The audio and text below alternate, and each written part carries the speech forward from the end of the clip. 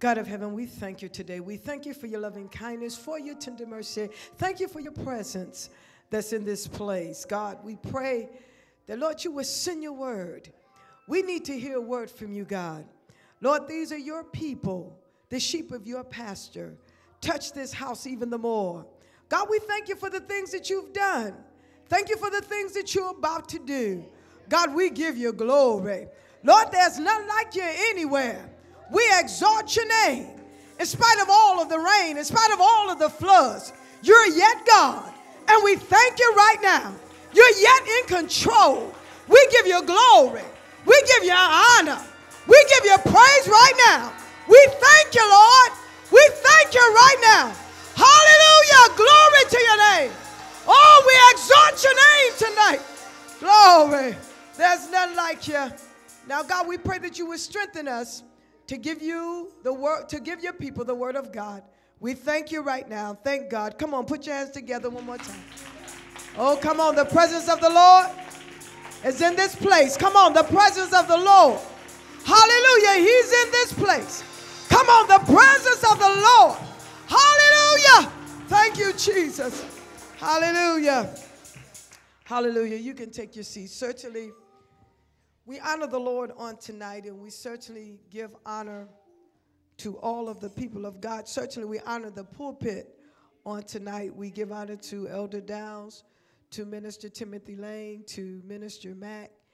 And I just got to say this, Sister Lane, I just get a smile when I see Minister Timothy Lane. I just get a smile because I just kind of remember when, and just to look at him. I'm not saying he's been a wild young man. He's never have to me, but I can see the growth that God has put in his life.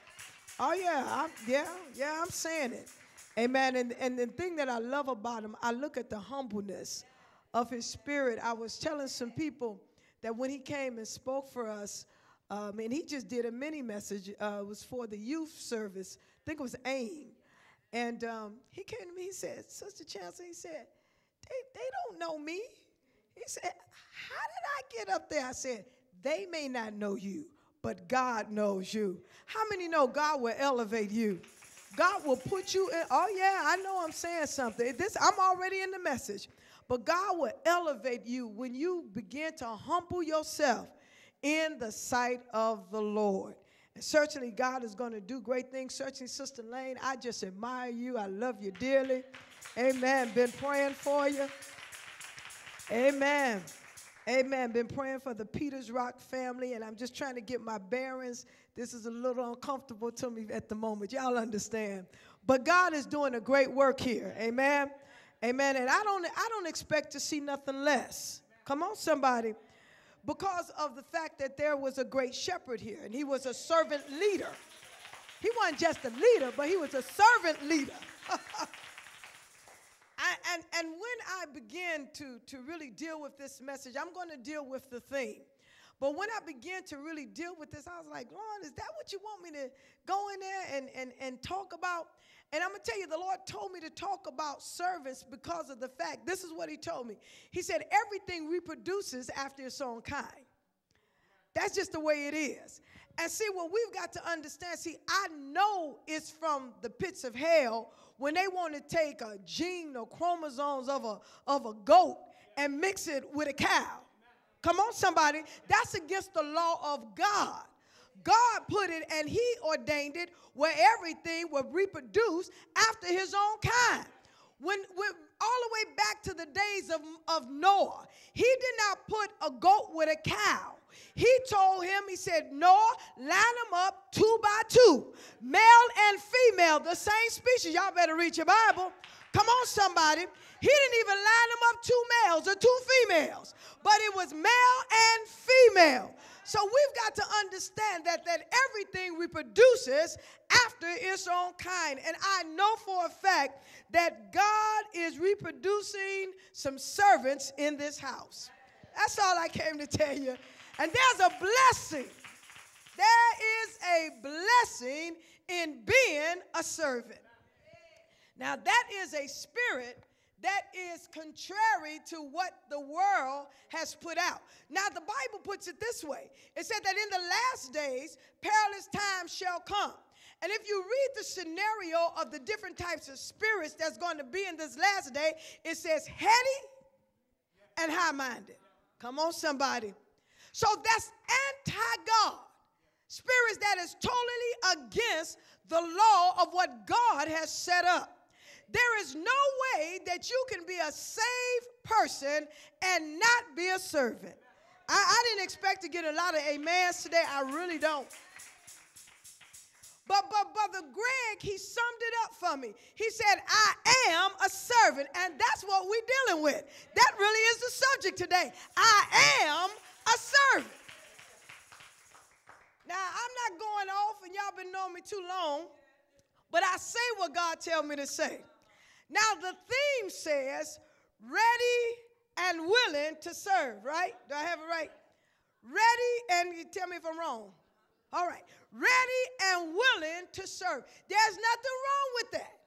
I'm not tearing down the thing. But I want to show you something.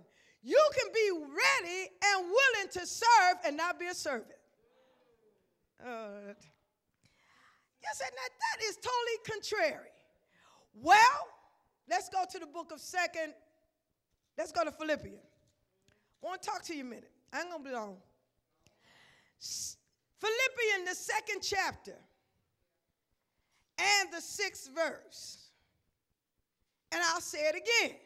You can be ready and willing to serve and not be a servant.